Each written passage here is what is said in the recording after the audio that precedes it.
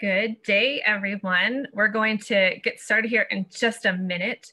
I wanted to go over a few logistical items. The session is being recorded and will be made available on our website. So for that reason, and due to the sheer number of folks in attendance, your lines have been muted. So for comments or resources that you'd like to share with the group, there is the chat. However, for questions, we will be using the Q&A feature within Zoom.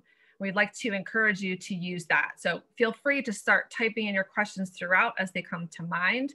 Typically, our speakers will attempt to answer them when they are not presenting. And if we have time, we will select a handful of questions that we will try to cover at the end of today's seminar. So we'll always include the full transcript of the Q&A with the session materials as they are posted. So thank you again for joining us. My name is Terry Martin with the NABSIG Foundation. I also have Charlotte Abel with me, who's going to be helping me monitor the chat. So with that, I would like to go ahead and get us started and turn it over to Chris Vaughn, the Geospatial Information Officer with FEMA, who really had the vision behind the series to get us kicked off both on the topic of earthquakes and also on the vision of the EM Geo Forum moving forward. So with that, I will turn it over to you, Chris.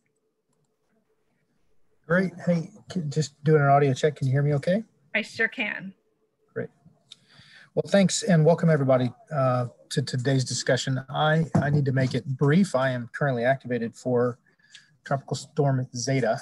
So we are preparing for landfall in what is yet another round robin of impacts to the Gulf Coast.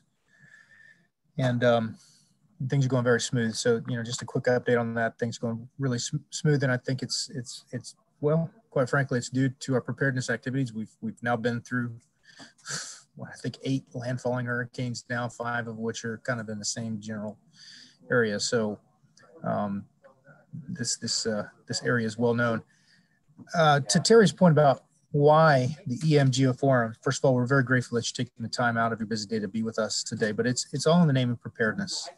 Earthquakes arguably are a maximum of maximum event. If you go all the way back to numerous national level exercises, 2011 comes to mind, 2017 comes to mind with New Madrid. It's really viewed as these unfathomable, complex things that could really take a hit to the national response strategy of how we deal with very complex issues. So you can't over prepare for things like this, but through efforts like this training, we're building capacity, we're building capability, and we'll be able to handle a new type event. So I'm excited for you guys to hear the latest and greatest of what we're aware of across the disaster modeling operational analysis space. I'm very grateful to the NABSIG team for their hard work on this. We do not want to do this in a vacuum. Obviously, we're viewing it from our lens of the world, our perspective, that being a headquarters strategic level agency like FEMA, but the scientists in the room, we want to make sure that we're tracking the latest, greatest science. Once again, I'm activated for Zeta. A lot of conversations running around us. Sorry about that, guys. But we want to make sure that we're hearing from all the available brains that are out there. A lot of good capabilities that are out there that we want to make sure that we're capturing, so that we're not discovering it just in time. So I'll stop blabbling, turn it back over to the NABSIG team. But once again, thank you so much for joining us today. We really do value your feedback on how to make these trainings better, but more important, what content we should be promulgating for the good of the order. So thank you so much. Back to you, Terry. Thank you, Chris. Appreciate you pulling double duty and juggling both a response and our forum today. And for the vision for this, which is really to enable the community and equip decision makers and first responders and the technical staff that support them. So thank you all. With that, I would like to move into our presentation portion and introduce you to our esteemed panelists.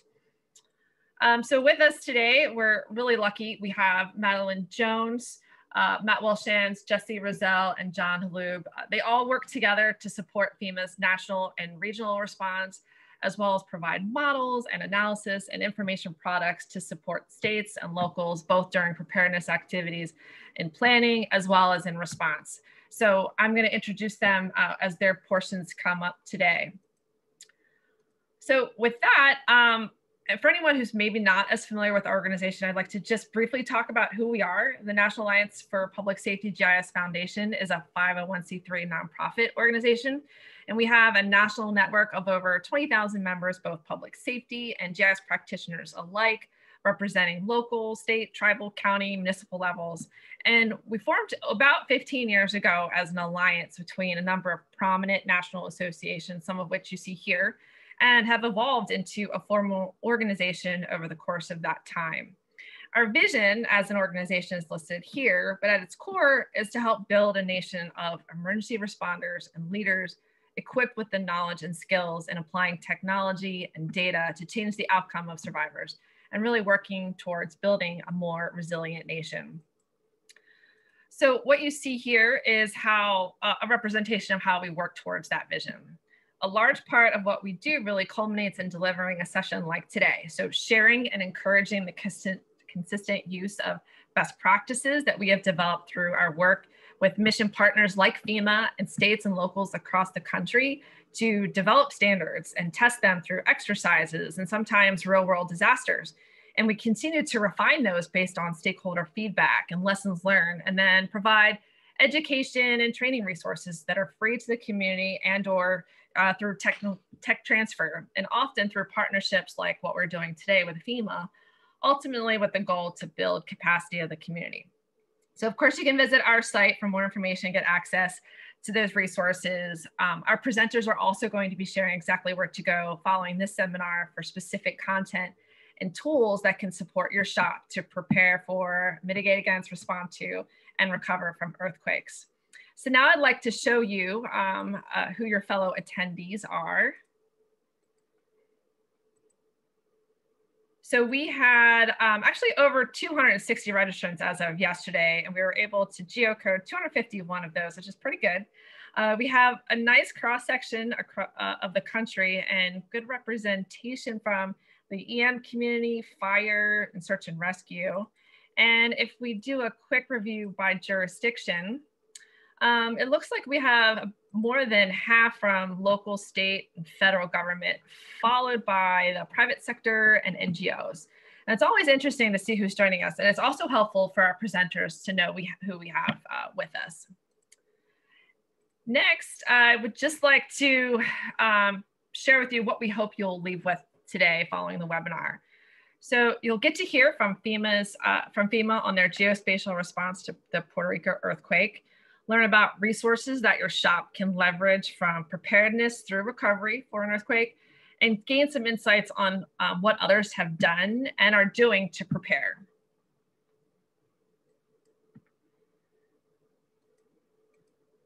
With that, I would like to introduce our first speaker.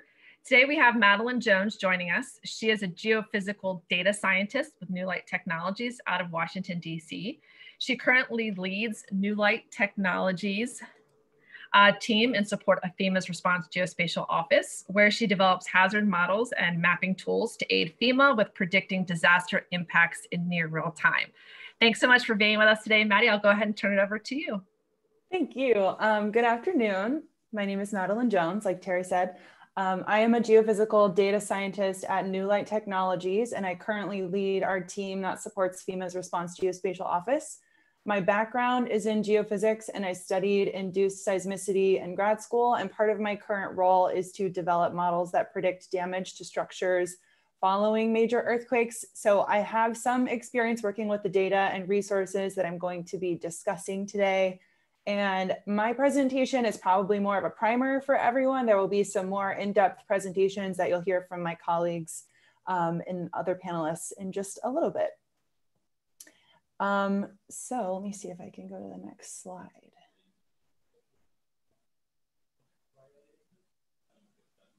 There we go. So quick overview of what I'm going to be talking about. I'm going to go through the earthquake products timeline, and I'm basing my conversation here on the MODI Earthquake Annex. And if you're unfamiliar, the MODI stands for Modeling and Data Inventory, which was an effort led by FEMA and the Modeling and Data Working Group. The purpose of the MODI was to identify and characterize models that are used to support operational decision-making in the context of emergency management. And through the MODI, there were a lot of resources and documentation produced surrounding data and products for different disaster types. 2015 was quite a while ago, so the MODI for earthquakes is quite outdated. So as I go through the timeline and I find something that has since been modernized or turned into a dashboard or something, I will sort of interject that newer, more modern, updated resource when applicable. I'm also going to talk about FEMA's Earthquake Incident Journal and some other resources for earthquakes at the end. There's a lot of links throughout my presentation, so feel free to take screenshots or throw those links in the chat as we go. The goal here is just to do quick overview. So blown up picture of the MODI earthquake annex timeline. You can think of it as like the earthquake happening at 0 hours, and then we move vertically down through these different rows of data that's available 5 minutes after the earthquake, up to 20 minutes, 12 hours after the earthquake, all the way to like 72, 3 days and beyond. So before I go any farther, I think it is important to reiterate that USGS has an earthquake hazards program, and USGS is the authoritative agency for monitoring and reporting on earthquakes, assessing impacts and hazards, and conducting targeted research on cause and effect of earthquakes. And they have a whole bunch of products and great documentation on the different products and data services that they have available. Some standard ones that most people are probably familiar with are ShakeMap and the web services of the real feeds, or the real-time feed of the ShakeMap data set. Did You Feel It, which is sort of like a crowdsourced ShakeMap Shakecast, which is consequence modeling through the USGS, as well as some more recent products such as aftershock forecasts, ground failure estimates, and impact estimation through the HAZAS program at FEMA, including financial loss and fatalities and other great things there. I would encourage you to check out all the documentation on these different products, and I will touch on some of them throughout the earthquake timeline.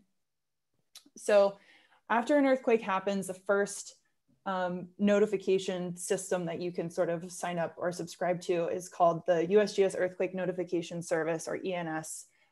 It'll send you a notification email or text message when an earthquake happens, and you can customize the system to only deliver messages for a certain geographic area, between a certain time period, or of a certain magnitude or greater. And then within 5 to 20 minutes following the event, USGS provides a shake map for the event. Shake map is a spatial representation provided in near real time of the ground motion and shaking intensity. There are various formats that the data is available in. You can go to the website and download a zip folder with shape files and layer symbology for MMI, PGA, PGV. You can also pull in the data as a real-time feed or web service, which is what FEMA is doing with the Earthquake Incident Journal. Shake map data are used by federal, state, and local organizations, both public and private, for post-earthquake response and recovery purposes, as well as for preparedness exercises and disaster planning, because you can pull shake map data from archived or historic events. So it's really the primary authoritative spatial representation of the earthquake hazard. USGS also provides some preliminary exposure estimates through their product called Pager, and they have fairly recently developed a collaboration with FEMA's HAZAS program to bring the public to Pager. And I'm happy to let Jesse speak to that in the next presentation, but I have included a link at the bottom of the page here if you want to go check it out and learn some more.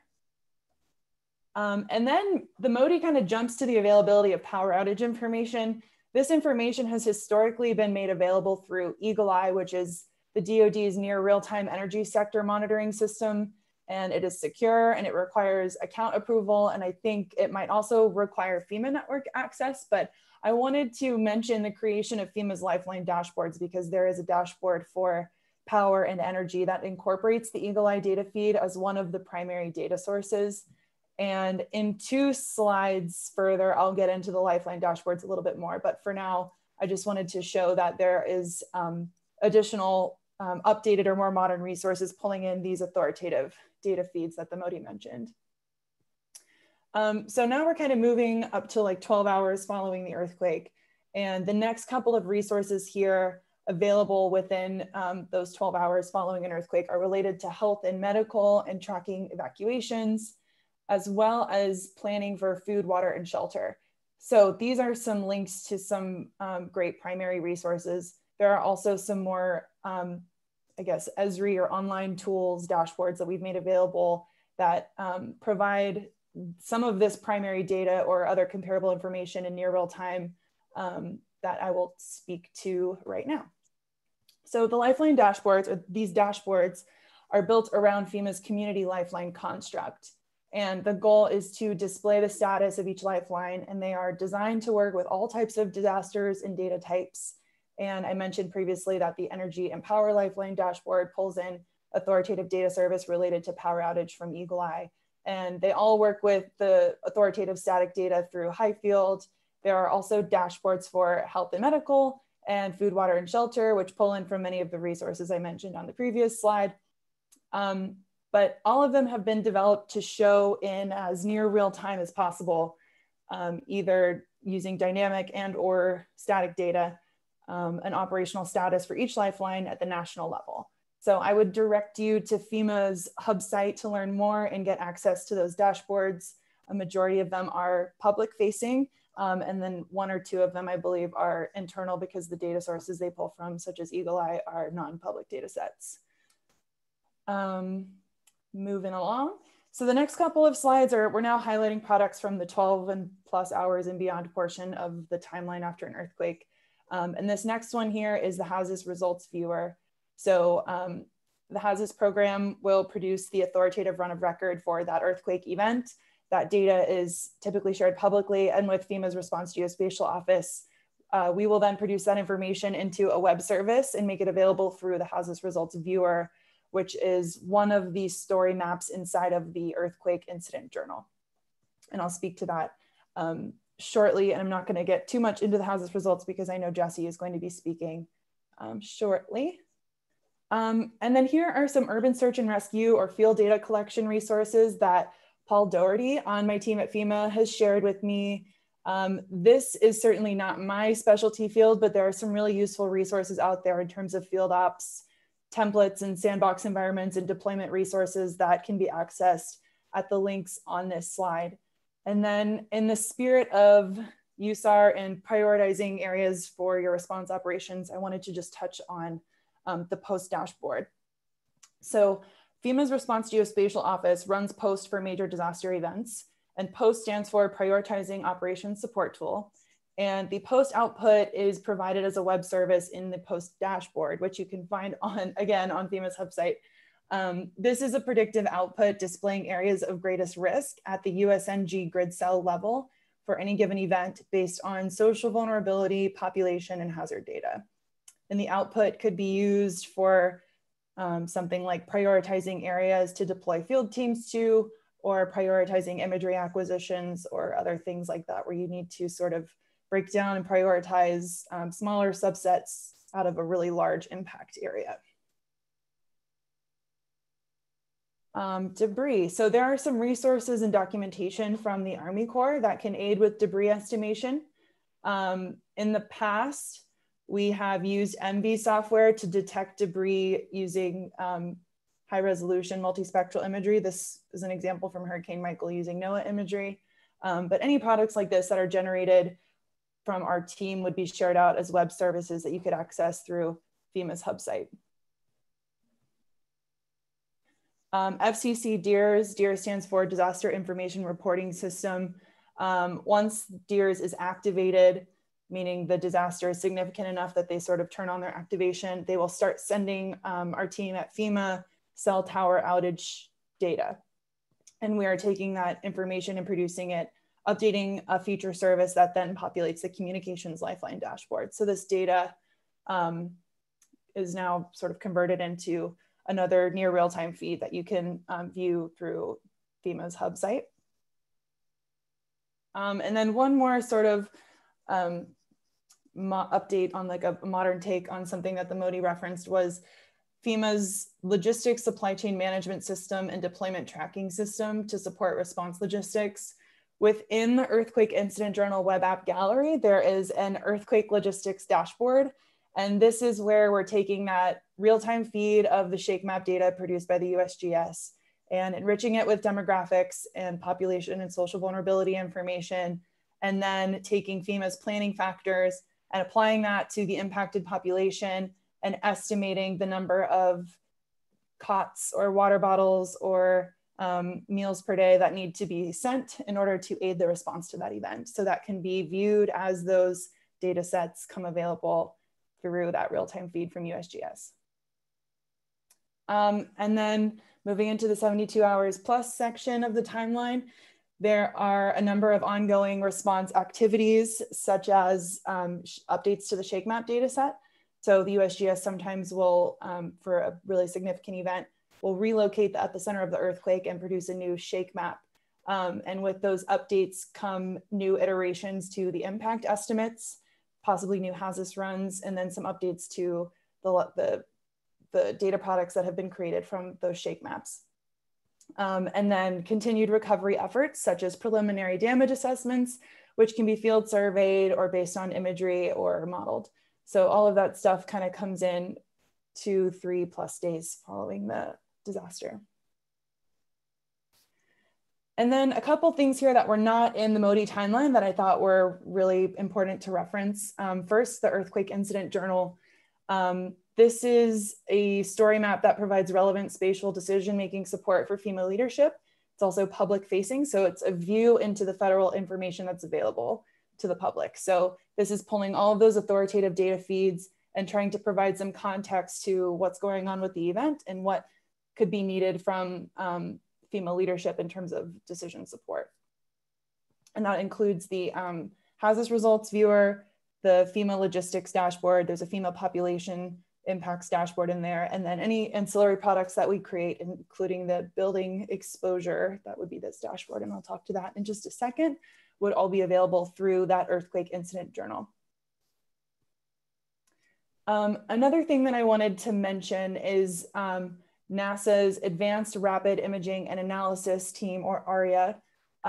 They are using synthetic aperture radar, or SAR data, and processing it to produce damage proxy maps, which use change in coherence between before and after SAR scenes as a proxy to finding damaged structures. And they're producing this data automatically after a significant enough earthquake to warrant that they sort of kick off their system. They're also taking ground deformation measurements from space using INSAR, which is based on the change in phase from the before and after SAR scenes, and they have fully automated the data processing and production of these standard products. Both the damage proxy maps and the interferograms are publicly made available through the NASA Disasters GIS portal.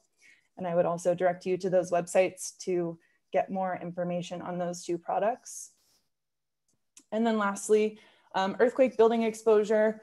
In the past, for significant earthquakes, we have taken the high impact area and intersected it with building outlines, and then spatially joined parcel land use data onto those building outlines, and then shared that. We got permission to share that data publicly for 30 days following the disaster, and to build a web dashboard like this that sort of groups the buildings into their different types of categories. So just good for situational awareness in terms of what types of buildings are impacted. And then this is also made available through the FEMA Earthquake Incident Journal.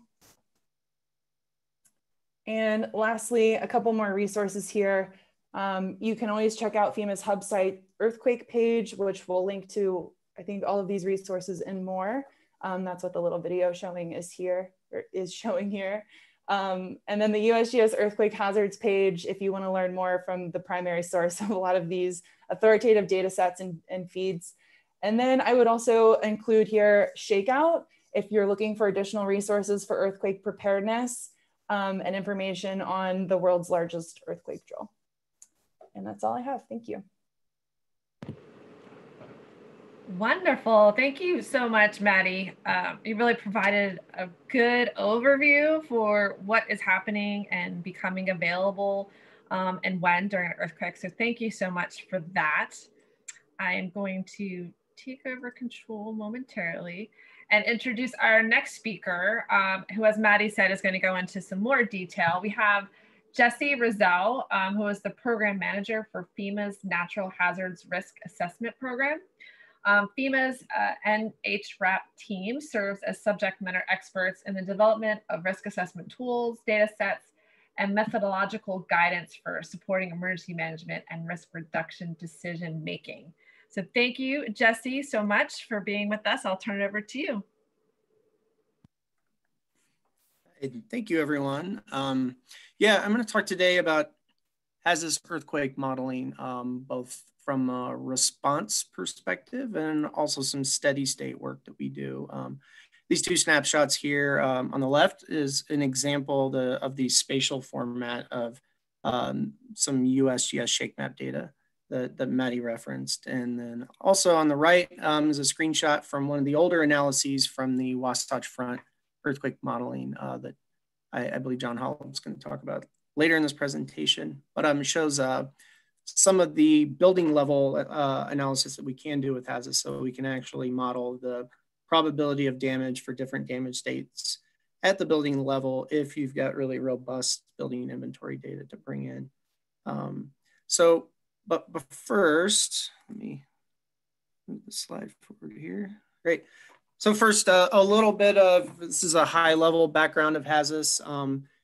HAZUS is FEMA's standardized loss estimation tool. It's been around for over 20 years. It started after Loma Prieta and Northridge, those two major earthquake events, and Congress tasked FEMA with coming up with a standardized loss estimation methodology to try to serve as a collecting place for a variety of these loss estimation methodologies, formulas, inventory concepts, and hazard data inputs into one tool.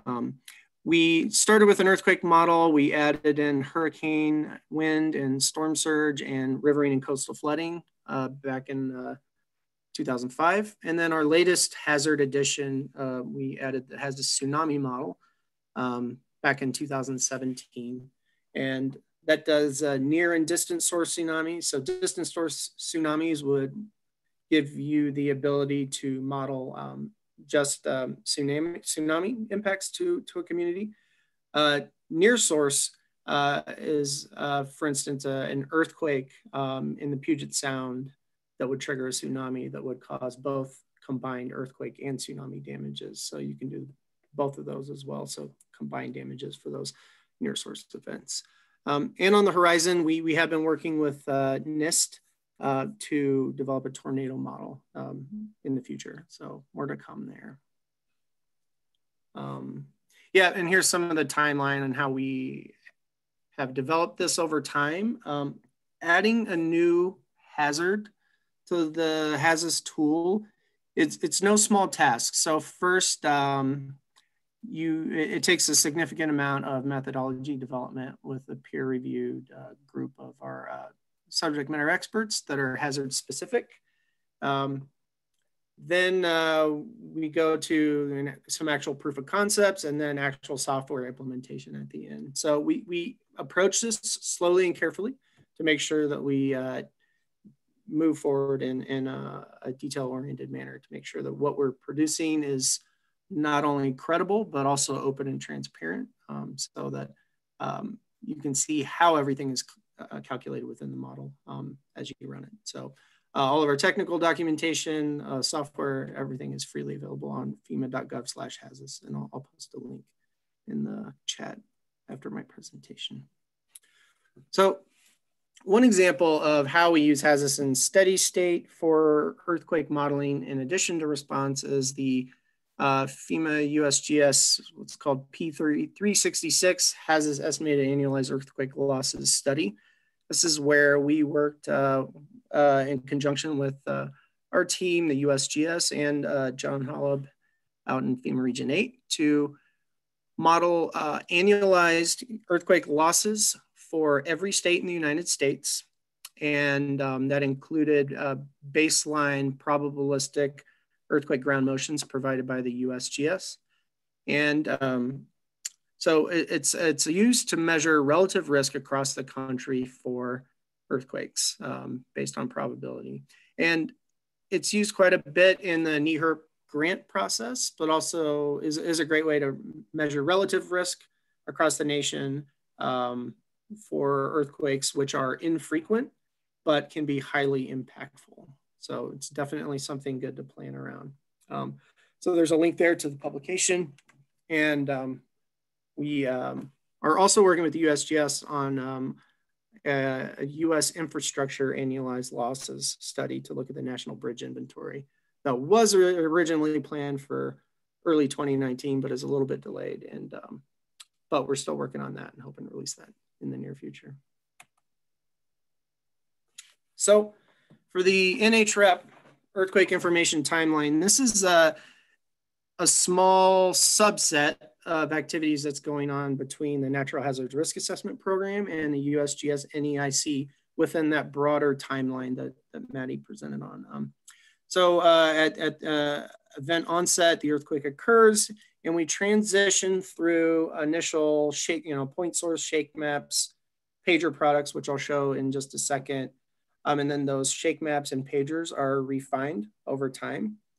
And within about an hour, we have a refined shake map with additional finite fault information and other calibrations to the shake map, including sometimes did you feel it reports that Maddie referenced. So within about 2 to 3 hours, we have an actual HAZUS run for that event based on the shake map data that's available at that time. For our FEMA counterparts, we coordinate very closely with Chris's team at ORR and also our point of contacts in the FEMA regions to make sure that everyone knows what we're doing and that we're coordinating these runs. And one very important step that we implement by doing the runs here from the Natural Hazards Risk Assessment Program and the HAZUS program perspective is we share our initial results with those earthquake experts at the USGS National Earthquake Information Center for QA/QC before those are shared out. It takes a little more time, but it's important for what we do. And then we share them through our FEMA network, and then ultimately it goes into the incident journal that Maddie showed earlier for the public. This is a snapshot of the earthquake event page for the Ridgecrest earthquake, and it just shows the scale of the amount of information that the USGS pulls for each earthquake event that they create. The shake map box in the upper right is where all of our data inputs for HAZUS come from. We have within the HAZUS model a GeoJSON feed. So when you open HAZUS and create an earthquake study area and you go to select your scenario, it automatically pings that shake map feed to show you events near or within the area of study you've defined in HAZUS. So data interoperability from authoritative hazard data providers is a big priority for us now. So we leverage all the great work that they do, and then we bring that over to the risk assessment component that we focus on with HAZUS. So the loss estimation and then creation of actionable results. So here's a snapshot that shows an example of USGS one pager, which is the original USGS pager product, and then the new combined FEMA USGS two pager product. So USGS pager product has been around a long time. It is globally available for any earthquake globally, and it breaks down comprehensive earthquake impacts into a color-coded system of green, yellow, orange, or red. An event all the way up to red is considered a catastrophic event that could trigger an international response need, whereas a green event is a relatively low impact event. So based on the buildings and the people and the construction practices within the earthquake high ground motion areas, it's not as big of a response event as other events. And this is really important. FEMA and the response community as a whole, prior to products like this, and prior to incorporating more and more GIS modeling into what we do, used to trigger response assets strictly based off of event location and event magnitude, but the impact from those can change drastically. If there's a 7.0 way up in the woods, in the mountains where there are no buildings, that doesn't necessarily warrant a major response effort. But if there's a 5.4, for instance, right under Los Angeles, that could. So that's where this modeling is very important. So on the left is a traditional pager product that's been around for a long time. And then the FEMA USGS 2-pager product that incorporates HAZUS outputs, but brings it into a reporting framework in conjunction with the pager product. With HAZUS, you can pull more detailed loss estimates than with the pager product, which is more of a macro scale level of analysis. And it shows the, if you look at the graphic on the right, the HAZUS estimate arrow shows where that aligns with losses from the pager product. So it's a way to rapidly compare two really thoroughly vetted and tested models to give us even more and more certainty as to the confidence in our results, but also more and more accuracy for the United States. The USGS 2-pager product is only available in the United States because of the significant inputs that HAZUS needs to generate this level of detail, whereas the USGS 1-pager product is available globally.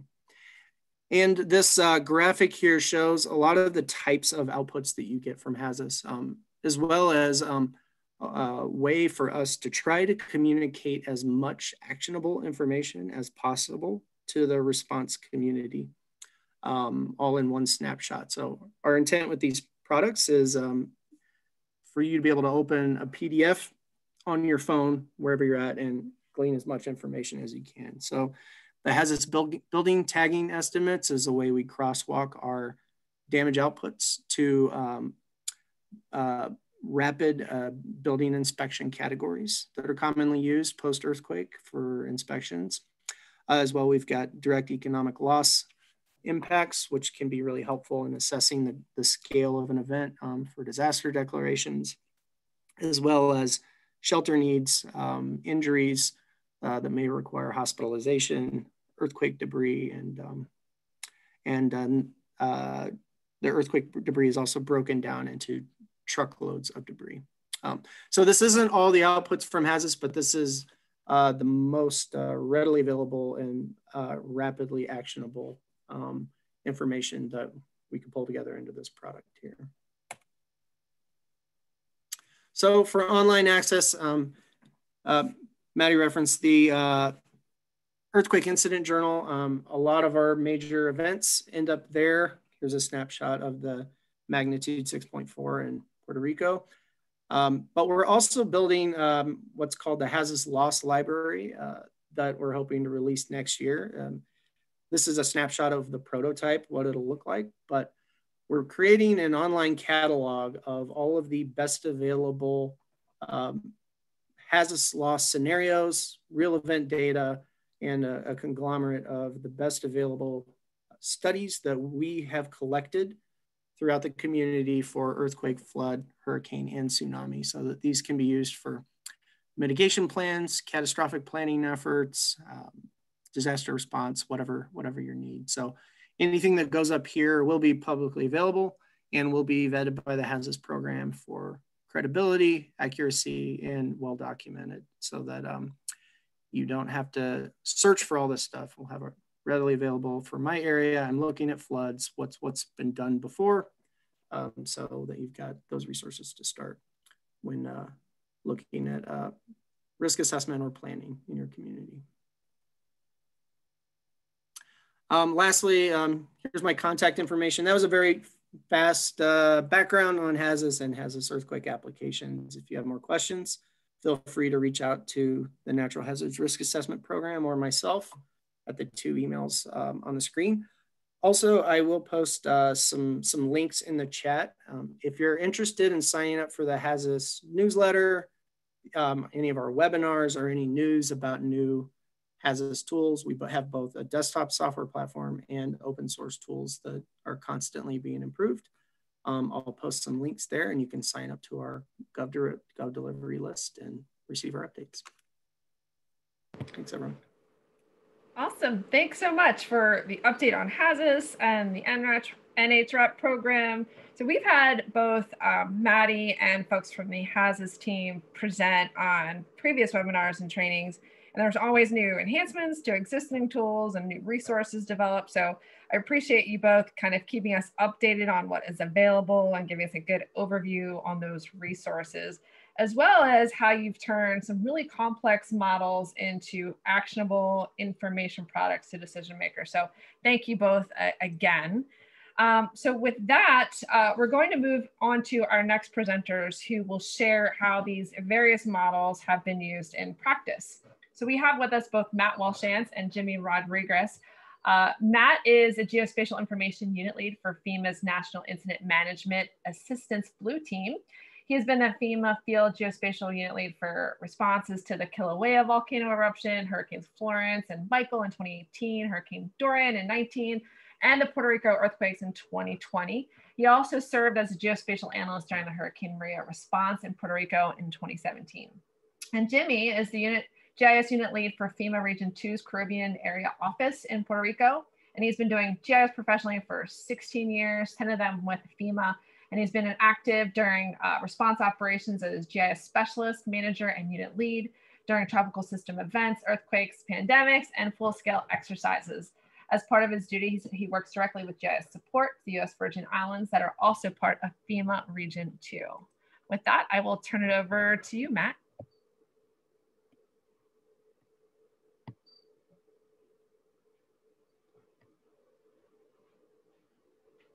Double check that you're unmuted. Yeah, sorry about that. No worries. Had to find the mute button. So yeah, I'm Matt Welshans. I'm the GIS unit lead for National IMAT-Blue. I worked with Jimmy Rodriguez and quite a few of the staff down in Puerto Rico during the earthquakes of 2019 and 2020. So we're going to talk to you about the earthquake swarm from down there, discuss how we used GIS in response to the earthquake, and highlight some best practices from our after action. So with that, I'm going to hand it over to Jimmy, and he's going to talk to us about what happened. Hi, everyone. Like Matt said, Jimmy Rodriguez here, local from Puerto Rico. Been working with FEMA for some time now. What happened? So since 1918, we hadn't had any significant events in Puerto Rico, seismic-wise. That was a 7.1 that generated a tsunami. And then fast forward 2019, around the holiday season, on December 28th, we had a 4.7 that was quite felt all throughout the island.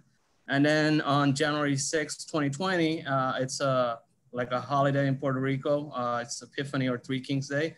We had a more significant one of 5.8, which was mostly felt throughout the island. And at that time, we had an emergency declaration. Then started getting communication with the RCC, or the Regional Response Coordination Center, as well as the headquarters office for FEMA. And then on January 7th, the day afterwards, we had the biggest one, which was a 6.4. We had some damage, mostly in the southwestern part of Puerto Rico. As you can see on the slide, those are a lot of the aftershocks that happened during and after January. To this day, we still have activity, not as significant, but we have had aftershocks in the 1900 count, which is pretty amazing. And 14 of those have been of 5-point magnitude or higher. So that's some of the background that we've had in the aftershocks. May 2nd, we had a 5.4. July 3rd, we had a 5.3. And then in August, we had a 4.8. So some of the damages were initially in January, but some of those aftershocks kept affecting infrastructure that was already damaged or affected initially. Here is another screenshot. We had one fatality attributed to the earthquake directly. and there were about 8,000 temporarily displaced. Matt will talk more about that, about the sheltering process and how it was set up. And some of the financial losses were estimated to be over $3 billion in Puerto Rico. Yeah, so we use GIS in generally 4 phases in the field: initial situation awareness, sheltering, building inspections, and infrastructure restoration. Of note, we also worked with our urban search and rescue teams. However, that was mainly handled at the territorial level. FEMA did help with some of the national response. So for initial situation awareness, as our team deployed out, we ran a data extraction tool against the USGS Shake Map. And this provided us with some initial information that we could use for mission scoping and for asset management. This is some of the results of that. This was done probably in the first hour or two after the earthquake first occurred. What you're seeing in the center is the pager alerts for the earthquake. So the initial was an orange alert, and then we had several in the yellow and green. Those are aftershocks. After we get the initial situation awareness, we get computer modeling, which is done through the HAZIS team. Maddie also talked about using the POST, which is the prioritizing operations tool. And we use that to set priority areas for satellite data collection. It's also used by our operations staff to determine areas to dispatch teams to assess survivor needs. The other side of this, we use crowdsourced information for that initial ground truth. So voluntary GIS groups and NAPSIG help give us that key ground truth information to highlight areas of concern so that we can action on those as needed as well. Sorry. Due to high winds, we weren't able to fly our normal CAP mission, Civil Air Patrol mission, for several days. So instead, what we did was we mission assigned those staff to collect ground level imagery instead of waiting for the optimal flight conditions. Utilizing Survey 123, we were able to capture damaged building images and some initial comments. We also had FEMA staff going out into the field, and they used a similar form to collect information. Given this effort, we collected over 200 images, which were used for preliminary damage assessments, and that helped us speed up some of the designations for individual and public assistance. Later on in the mission, we had to deal with sheltering. With the number of aftershocks, residents were fleeing from their homes and going into either traditional sheltering or non-traditional sheltering. We had people that were building tent villages in some of the neighborhoods. As the traditional sheltering shut down, Puerto Rico National Guard established larger survivor base camps. And these were basically in large stadiums across the damaged areas. So we helped with tracking some of that progress. For the sheltering mission, we had to work with our mass care and crowdsourcing units to help locate some of these non-traditional shelters. So our team worked with CEDAR, the Crowd Emergency Disaster Response Digital Corps, and they helped us track some of the clusters where this non-traditional sheltering was occurring. So we cross-referenced that data with Puerto Rico's mass care reports and social media and news articles. So we were able to map out some initial sites so that we can give those to our mass care teams to assess survivor needs and assistance. We also had to come up with some alternate base camps. We had heavy rains in the area, and a lot of the base camps were in flood areas. So FEMA used criteria shown on this slide to determine where some of these alternate sites could be set up. In general, we were looking for large areas, preferably sports complexes that were outside of flood and tsunami zones, and away from steep slopes and outside the areas of highest shaking.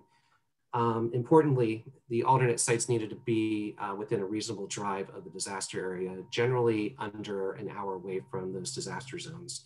So our regional and headquarters teams, they produced a map for us of 6 alternate sites. Ultimately, these weren't used, but they were great to have as backup sites in case there was flooding or evacuations were needed. So with that, I'm going to turn it back over to Jimmy, who's going to talk to us about building damage assessments.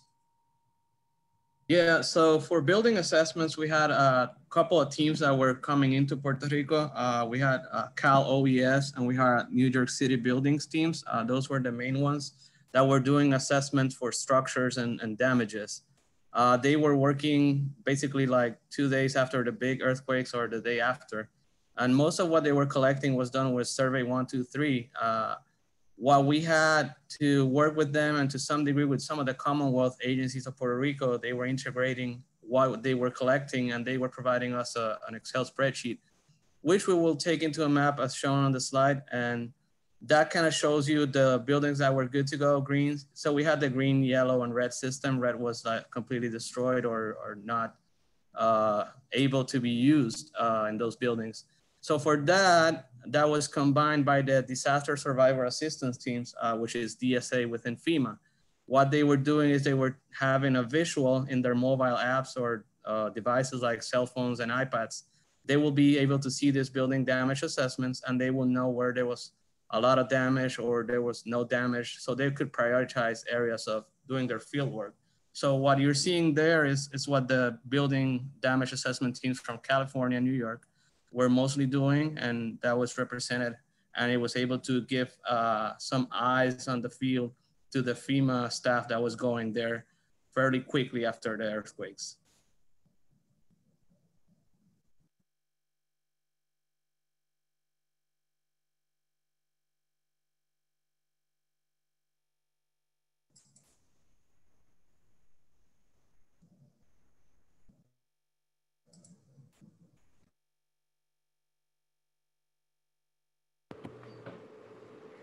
Is it back to you, Matt? Yeah, I think he's muted. Yeah, sorry about that. Some best practices that we learned. Region headquarters and field staff, we synced up really quickly after the earthquake happened. And we were in contact with each other constantly beyond our daily sync calls. So that was one of our major wins. We utilized USGS information to build scenarios for crisis action planning. And we were able to use GIS to do some data extraction and some more spatial analysis. So that was pretty key for us down in the field. 2 things that we said we needed to work on a little bit more. Working on getting that base infrastructure information that can be used with model information. Such as HAZUS. Some of our base level information was a little outdated, so that we're working on right now. And we also talked about during Blue Skies working with stakeholders to integrate and script information such as power outage and water outage information, so they weren't manually done for us. So that is a quick summary of what we did out in the field. Just a real quick plug again for the FEMA Geospatial Resource Center. We contribute a lot of field level data as well to this, and we rely on state, local, territorial, and tribal information to contribute. So please go online and hit that contribute button so that your information can also be shared with our federal partners. Thank you very much. Thank you, everyone. Awesome. Thank you so much to you, Matt and Jamie. Hard to believe that was almost a year ago. And I appreciate hearing how you use the Shake Map and Post Tool, crowdsourcing, and mobile data collection. I think that was really helpful to see all of that in practice. And I know we're getting close on time. So what I want to do is stop sharing and turn it over to our final presenter. And John, go ahead and feel free to start sharing your screen whenever you're ready. So we have John, who is the FEMA Region 8 Geospatial Coordinator. There you go. And he's been with FEMA for 5 years in GIS and previously with Region 8 IMAT. John has been working in GIS for 15 years, most of that time in forestry and wildland fire in Northwest Montana. So with that, I will turn it over to you. Thanks, Terry. Can you hear me okay? Yes. All right, so in interest of time, I'll kind of blaze through some of these, especially since Jesse covered a lot of the HAZUS intro. Normally when I do the HAZUS intro, I like to show the YouTube videos. The HAZUS team has made some really good videos. If you go to YouTube and search HAZUS, in addition to an intro, they have some good tutorials on how to get started and other information as well. So some things I like to stress when talking about HAZUS, down here at the bottom, HAZUS is an estimation tool, not a deterministic tool. HAZUS is a planning tool, not an engineering tool. HAZUS assesses population needs related to emergency management. So it's a really good tool to get an idea of what's going to happen for emergency managers and operational planners, but it might not be the best software to give you what's going to happen in an earthquake at maybe a structure level or a street level, something like that. That's just a graphic of the new HAZUS pager over there on the right. These are the modeling capabilities of HAZUS. Again, Jesse covered these pretty well and this info's up, so I'll go through this pretty quick. The earthquake is the most robust model. It's been around the longest. And you can see from the bullets, it gives you a pretty good idea of what can be expected to happen in your scenario. One thing that HAZUS doesn't do, it's just too difficult to model, is model for aftershocks. And in the scenario we're talking about here, the Wasatch scenario, there would almost certainly be aftershocks. There will be aftershocks. And this is a draft product from the USGS, and you can see that there's a 48% chance of a magnitude 6 and a 29% chance of magnitude 7 aftershock of this scenario. I like to show this graphic just so that you can keep in mind how interconnected everything is. Just no modeling can account for how complicated reality is and how interconnected some of these lifeline systems are. And disrupted lifelines will impede stabilization across all other lifelines. The scenario history, why we're so concerned about the Wasatch, basically every 350 years or so the segment goes off, or part of the segment on the Wasatch Fault does. And the bottom line is there's a 43% chance of a magnitude 6.75 in the next 50 years. And a lot of people simplify that, 50% chance in the next 50 years that this could occur.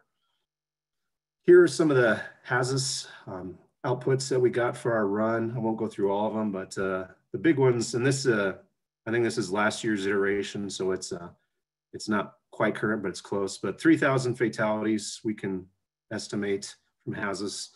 It affects in some way 80% of the population of Utah, whether that's displaced households or power outages, water outages. Economic impacts would be widespread across the region. This is our Region 8, and this is a kind of our timeline for what we've been working on. And unfortunately, like all things, COVID has put a big line, and we're way behind schedule, and what we actually complete will probably look very different. But it was an ambitious schedule to put together the national level exercise, and it's still in flux about what that's going to look like. And this messy slide here is we held these workshops with all the stakeholders. That's the picture there. That's the Utah EOC in Salt Lake City there. And what we did is we took all the HAZUS results and we put them into kind of a big data viewer. And it's not really for public consumption. It's mostly so stakeholders could go in and see how their piece was affected by the impacts of the earthquake and how it performed over time. And these were very valuable because once you get different people in the room, they start to understand how they're gonna be able to respond. We heard from a lot of different stakeholders, well, our building is okay, but we're not gonna be able to perform if we don't have power, or we might have power, but we don't have water, therefore we can't perform. This is the search and rescue component. You can see these are the most impacted census tracts, red tag buildings completely destroyed. And right down here around Salt Lake City, where the most of the unreinforced masonry buildings are, is where you know, over half to 66% at the census tract level, buildings were expected to be completely destroyed. And as you get out into the suburbs where the newer buildings with better building codes are, that goes down a little bit. Same thing here. This one is the casualties and injuries. And again, you see most of the casualties are right in that downtown Salt Lake City area, where they're not only are unreinforced masonry buildings, but also multi-story unreinforced masonry buildings. If you think about the historic downtown down there, there's a lot of 3-5-story brick buildings that are potentially not reinforced. So that's going to be the bulk of the search and rescue, at least at the beginning stages. And for this scenario, Salt Lake County contains over 90% of all casualties and injuries. Now, this is just an example of what our data viewer looked like when we were sharing with our stakeholders. And right after the loss of life, the transportation lifeline impacts were huge, because you can't really save lives if you can't get your search and rescue personnel out to where they're impacted. And the HAZUS was actually showing pretty good functionality on the roads, but the overpass bridges, much slower performance. Some are down in the 4% expected on day one.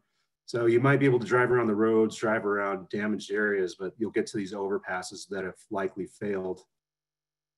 So this is an example where we took the HAZUS results and we ran it by the local DOT and DOD experts, and they came up with this, this more realistic in their mind of what would actually happen on the ground. So this is using HAZUS results to come up as a lens to come up with a more realistic what's going to be down and what their plan was. You can see, I don't have a legend on here, I'm sorry, but this black is expected to have 0 functionality. They call this the bucket right downtown, and they're not expecting that to be functional at all. But you can see some of these routes here, they're expecting to come online towards green as we approach day 30. And they have a plan to get around the city as the earthquake response and recovery progresses. Another big one was the power. Actually, HAZUS was showing the power is coming back online fairly quickly. You can see around day 7, we're at minimum 65% functionality. And by day 30, it's up to 90%. But again, that's likely dependent on some of the other lifelines. They're gonna need communication to get around. They're gonna need transportation, roads to be open to get the crews out.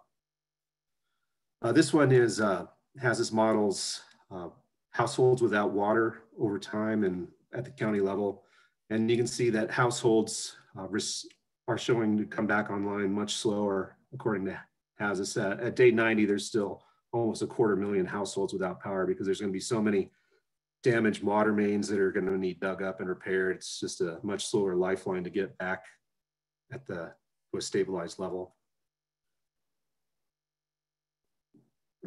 And using that HAZUS information, we were able to complete this lifeline impact summary, and it's basically we're expecting to see across all the different lifelines for the scenario. I won't go through all these, but using this, we could give it to our stakeholders and operational planners, and they could start to generate plans. You don't have to strain your eyes to look at these too hard. These are just examples of the plans that we're working on. So the HAZUS modeling really does a good job communicating that risk to stakeholders. And the local knowledge and stakeholder collaboration that we had in the workshops is really key to understanding the problem and the potential solutions. We got all these different stakeholders in the room, and just having them talk together and talk through the problem and create contacts really improved our output. And from these discussions, we're attempting to build quality operational plans for our deliberate plan update, which should be done this year, next year with COVID and everything. So if you're thinking about doing a HAZUS study for your area, I would suggest, and Jesse covered and Madeline, basically everybody's covered these, your resources here, but you can go to your area and you can check out the USGS scenario catalog, and they very likely, if you're in an area with a fault, they have a scenario already designed by experts for you, and you can bring that directly into HAZUS and run it with the HAZUS standard inventory. And you can also check the FEMA 366 to check it has modeling for the all 50 states and all counties in all 50 states. And you might not be able to read these, but there's about a dozen or so different layers available. Annualized loss ratios, annualized loss per capita. What we saw mostly is our biggest numbers are predictably in California, but there's plenty along other faults throughout the US as well. So what are our next steps? More HAZUS runs. That'll continue until our final update of the Wasatch Plan. And we still have to create a geo-enabled plan, which will be an interactive online format. You know, the technology is changing so fast. We'll probably use something like Experience Builder. But we want to communicate the risk to all stakeholders, also the public, and detail our response plan as well, and have that data set available for public download. Other than that, continue to work state, local, private sector, federal, and other partners. But that's about what we're doing here in Region 8 for the Wasatch. And other than that, questions or comments, and turn it back over to you, Terry.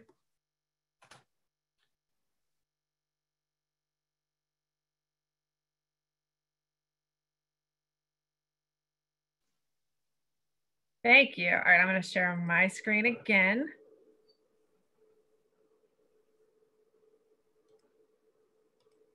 Okay,